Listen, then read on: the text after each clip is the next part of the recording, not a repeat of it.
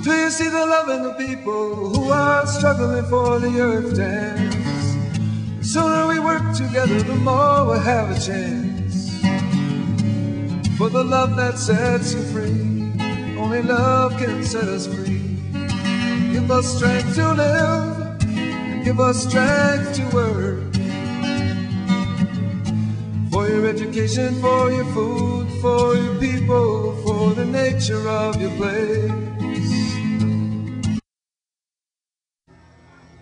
Hi, it's April 15th, and I got an extension on my IRS, so I'm not worried.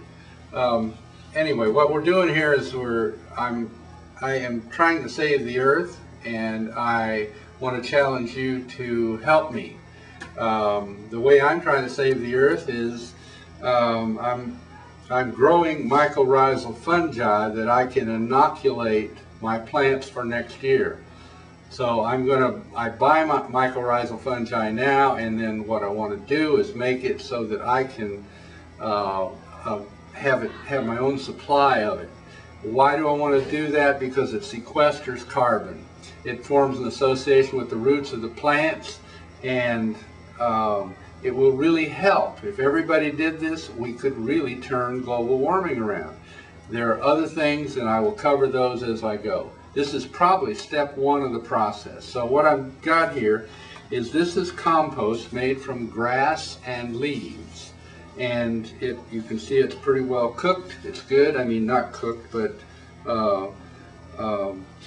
it's worked through its process. So I'm going to put it in the 5-gallon thing, and then I'm going to add vermiculite to it. This is vermiculite over here, and you need 4 to 1 of this material. Actually, I put too much in here. So here is the bahia grass in a big plastic bag. I understand I have more than I will need in my grandchildren's lifetime. And here I'm mixing some vermiculite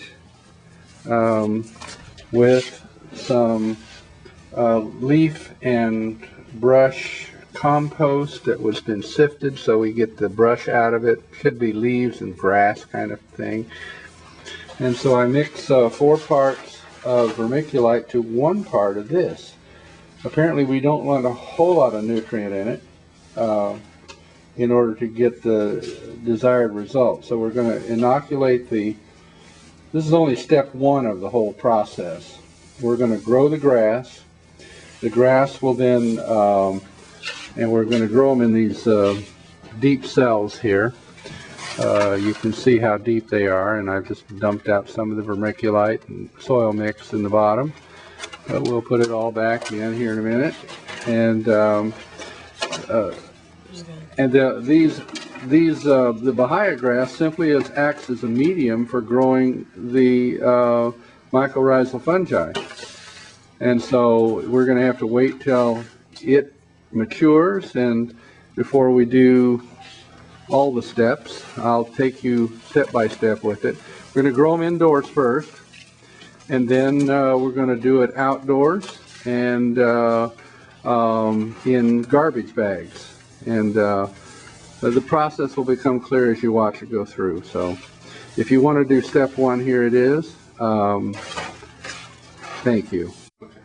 All right, now next step, I've got the trays filled with the medium, and I'm just going to, David Dowds, who's the authority on this, he really knows a lot about it. Anyway, I looked him up, David Dowds, and on the Rodale site there's a lot of stuff going on with this mycorrhizal fungi. So he said I didn't need to inoculate it, but I make a lot of mistakes, so I'm going to double up here. I'm going to put a little inoculant in each cell, and then I'm going to seed it with put the inoculant on the bottom because you want the roots to grow through the mycorrhizal fungi so that the roots are infected by it. So that's good for now. Okay, now I'm going to put some bahia grass seeds in each one of the cells. And hopefully we'll have a little patch of grass coming out of each one.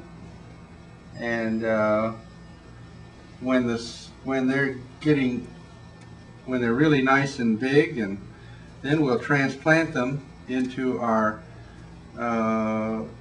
garbage bags and take them, make sure they're outside by then. We're going to probably grow these under lights because it's warmer, and this is a tropical grass. And I think that's one of the reasons that we use the tropical grass, is that it wouldn't survive the winter. So, okay, so that's the next step. Okay, here's how we're watering them, keeping light on them. One is indoors, it's too cool outside. It's just April, and this is a tropical plant, so I want them to get enough heat to keep them growing as fast as they'll grow. It must be in the 70s in here in the room. Don't know exactly what the temperature is.